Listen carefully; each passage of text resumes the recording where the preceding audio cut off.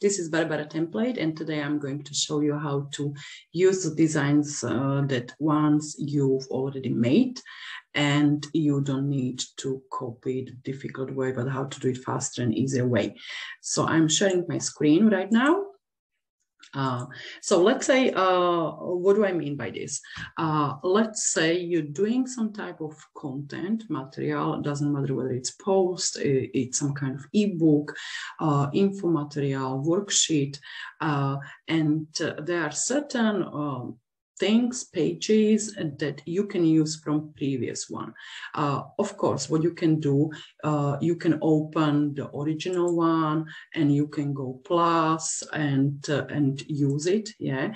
But that could get really messy with your original one, or you can, copy each of the elements on the original one and insert it on the new project which you're doing, or the new page.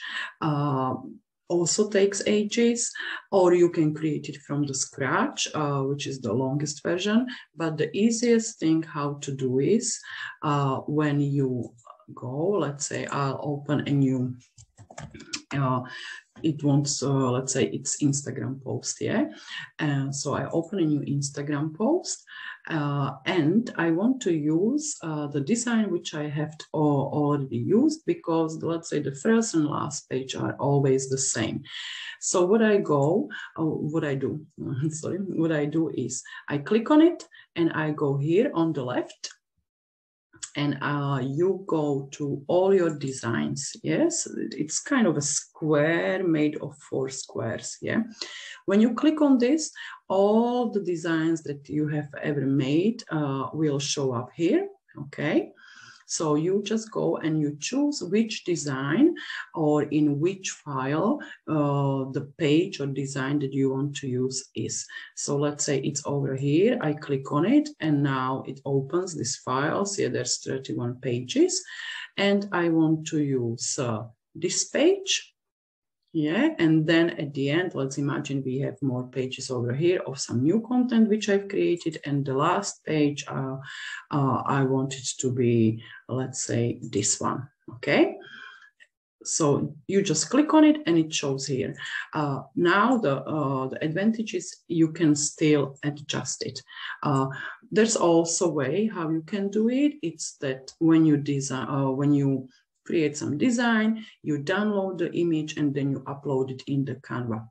You've got it here in the uploads, yeah. But if I, let's go plus, okay, just delete this, yeah, so you can see. But if I insert the image which I have uploaded, I'll go for this one. As you can see, it's an image. Yeah, it's full image, and I cannot change anything about it. I cannot change the name. I cannot change the size of the font. Yeah, so this is it's not very practical version. But if I go like this, that I go to all your designs, and you open the design you want. You click on it. There you go. So I can adjust each of the elements that I've got there.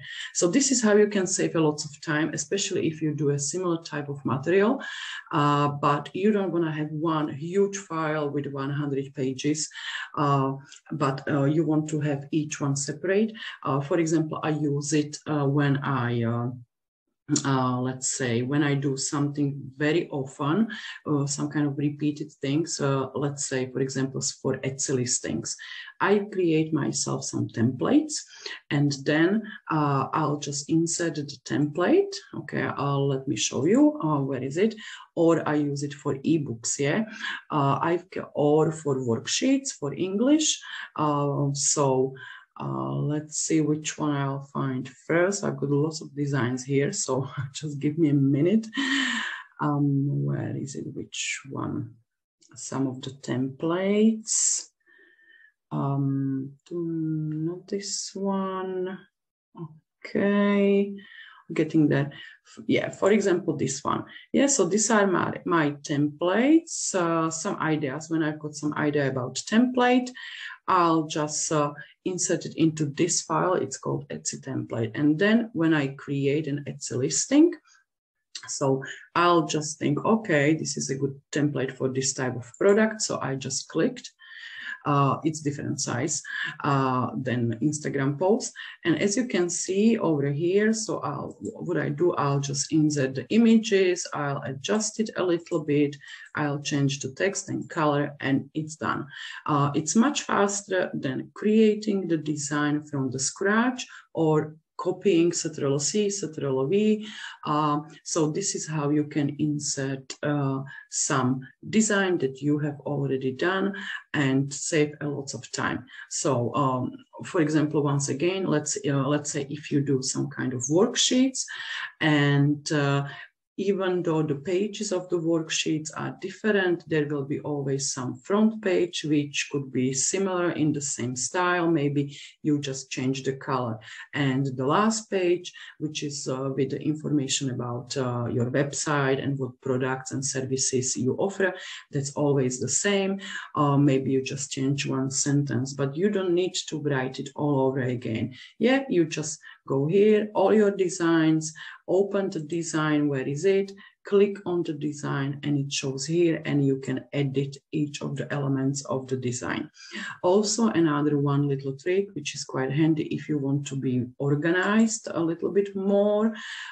If you go to your home feed, and yeah, this is, I think, maybe one of the disadvantages of Canva, that you cannot actually organize the designs on your home feed in files. But what you can do, if this design is part of some project I'm doing and I want to have it organized in one file, all these projects, so I go 3 dots and I will just move myself, and I'll put it into move into folders. Here you can create any folder you like, and you just add it to the folder that you like, okay?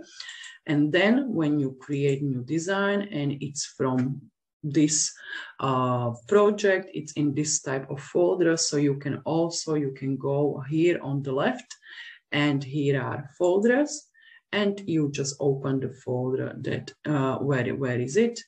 I don't have many things there, and you just again open it, click, and it's there. Yeah, so this is one way how to organize your designs and how to save your time by using the designs that you already have and which needs just minor changes.